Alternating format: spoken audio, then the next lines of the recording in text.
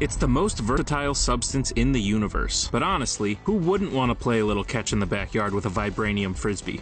In today's video, we are going to explore this mystical and almost legendary material that brought the nation of Wakanda to life. From weapons and technology to medicine and healing, there is so much more to vibranium than meets the eye. With its ancient history on Earth and beyond, there are bound to be several interesting facts and unknown secrets about Black Panther's favorite Sunday getup. So, without further ado, let's dive right in. Man, when Howard Stark told Steve Rogers that vibranium was extremely rare, he was not kidding. We all know the story of its existence on Earth, the crash landing of a meteorite in the African nation of Wakanda 1 million years ago. Now, while it is still unknown exactly where that meteorite originated from, we do have confirmation that this story was not unique to Earth. Captain Marvel made the discovery of vibranium on the planet Torfa when the Spartax Empire attempted to poison the planet using its vibranium deposits. Torfa has made a brief appearance in the MCU in the film Captain Marvel, where she and the other Kree Star Force members attempted a rescue against the Skrulls. This led to Carol's capture by her future ally Talos. Vibranium has existed on other planets for sure, but as far as can be told, those deposits have been completely used up. This leaves Torfa and Earth with the only known sources of vibranium in the Milky Way galaxy. While it is quite well known that vibranium can do incredible things, it is definitely not all fun and games. Wakandans have been able to use vibranium to cure injury and illness, as well as create incredible inventions that have furthered their society centuries beyond the world around them. However, in the beginning, the discovery of vibranium came with a lot of unfortunate side effects. One of the worst of these was what became known as vibranium sickness. Ancient unsafe mining techniques caused unprocessed vibranium ore to seep into the ground, resulting in its mixture with the Wakandans' food and water supply. After ingesting enough of it, the unfortunate soul in question would become deathly ill and perish unless the disease could be identified and treated early enough. Luckily, updated mining techniques have all but eradicated the sickness, diminishing it to nothing but an ancient miner's disease. But that's not even the worst result from vibranium's introduction into Wakanda. What could be worse than vibranium sickness? Well, how about being mutated by vibranium into a demon spirit? No, really, it's true. When the vibranium meteorite first crashed, the mightiest warrior in the tribe, Bashenga, deemed that the material would be used to forge weapons. However, radiation mutated some of the tribesmen into large monsters called demon spirits. In fact, it was this transformation that led to the first Black Panther.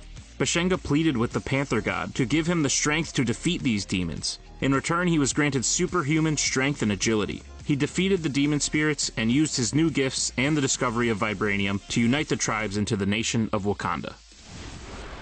Few may know that Wakanda is not the only source of vibranium on Earth.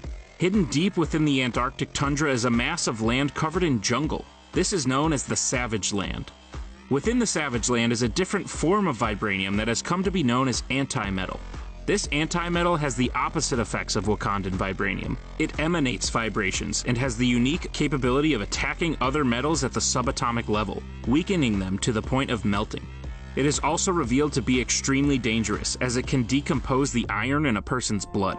The fashioning of Antarctic vibranium into weapons has proven to be very difficult. After the Doom War, Shuri led a mission to procure some Antarctic vibranium in hopes to replace the large amount of Wakandan vibranium that was left inert. When even your wife tells you that you're the only man on a team of gods, you had better have some tricks up your sleeve. It is his position on the Avengers that makes it incredibly necessary for Hawkeye to be one of the most clever and resourceful Marvel characters.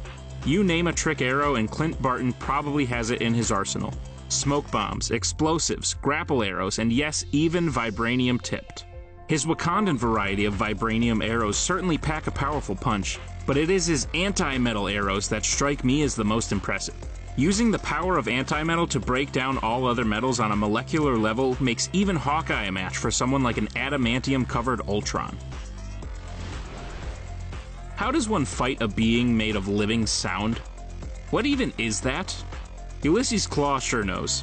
Having once jumped into his sonic converter device, he was transformed into such a creature. Faced with this unusual challenge, Mr. Fantastic, being one of the greatest minds in the Marvel Universe, was forced to come up with a solution. And he came up with probably the coolest solution I can think of.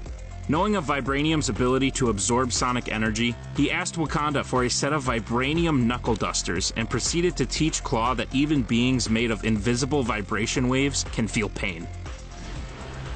Is there really anything Vibranium can't do? If tempered properly, Vibranium has the power to amplify mystical energies around it, making all those who master the mystic arts that much more powerful. How does it do this? Well, simple. Just put quantum in front of everything. Vibranium is able to tap into energy on the quantum level, which is nearly infinite. Using Vibranium in this way, however, makes the substance highly unstable. It is extremely difficult and dangerous to even attempt. A brave and crazy soul once attempted and even succeeded in accessing the mystical properties of Vibranium, and he used it to bring Wakanda to its knees. I believe you know him as Victor Von Doom. One of Marvel's all-time evil masterminds is of course responsible for ruining Vibranium for everyone. At the start of the Doom War, Dr. Doom and a handful of Wakandan radicals known as the Desturi gained access to Wakanda's vast supply of Vibranium. The most dangerous substance in the hands of Earth's most dangerous mind is surely not a good combination. Doom used the Vibranium to create Doombots, spy on Wakanda, and even overthrow the Wakandan royal family. In a last-ditch effort to stop him, T'Challa, through relatively unknown means, rendered all Wakandan Vibranium inert, making it no more special than the dented bumper on the back of my Toyota. In short, Dr. Doom is why we can't have nice things. After the great King T'Challa decided to rid the world of functioning Wakandan Vibranium in order to stop the villainous Dr. Doom, it was only a matter of time before something would come to replace it. Horizon Lab scientist Sajani Jaffrey created such a replacement, and let's just say it did not go exactly as planned. The variant, known as Reverbium, performed the exact opposite functions of Vibranium and similar functions to antimetal. Instead of absorbing vibrations and energy, it reverberated them. This unique quality made it highly sought after for the creation of weapons. Imagine not only a shield that absorbs all blows, but one that sends the strength of those blows back at the attacker tenfold. Though it is much easier to destroy than Vibranium, it was still decided that the destructive potential of Reverbium was too great and the majority of the supply was destroyed. This may be the coolest thing you hear all day. The first leader of Wakanda, Bashanga, fashioned a sword out of the Vibranium that crash-landed on the Great Mound, and he gave it probably the greatest name any sword has ever had, Skybreaker.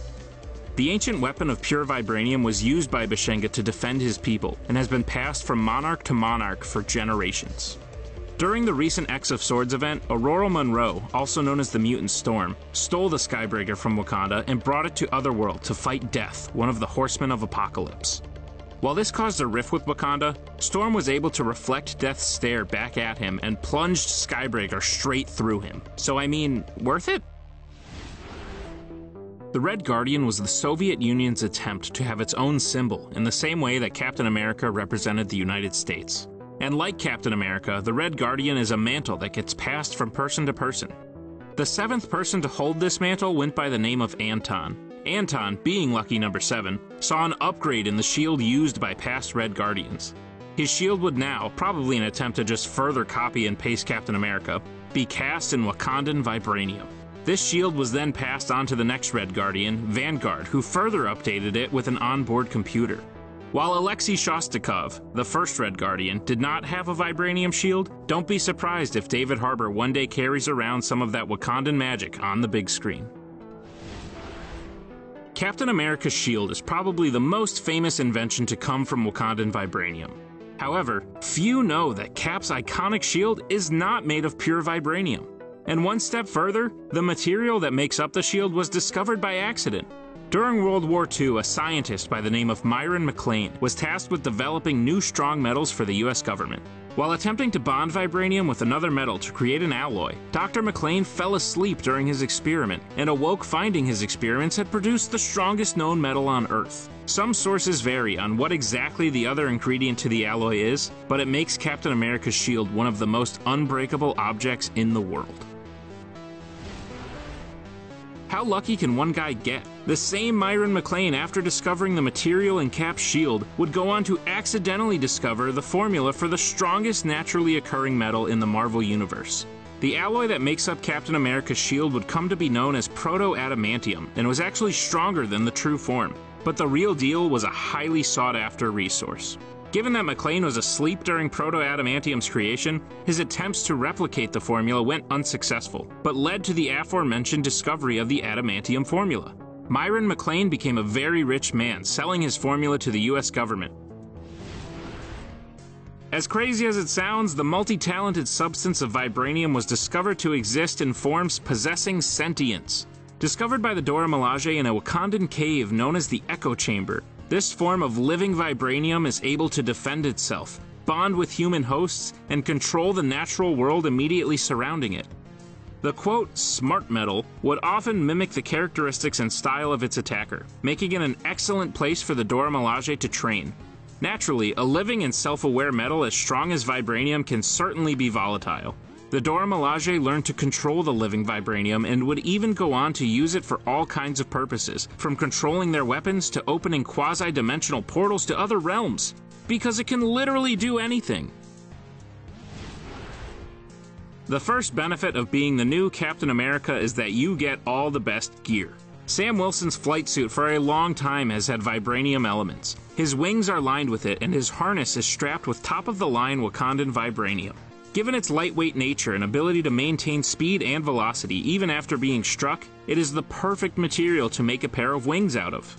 In the MCU, now that we have seen that Falcon's new Captain America uniform comes straight from Wakanda via special request, it is almost a guarantee that it was made infused with Wakandan technology. The vibranium in his wings will continue to not only help him fly, but be used as an all but impenetrable shield, highlighting his role as the defender of the nation.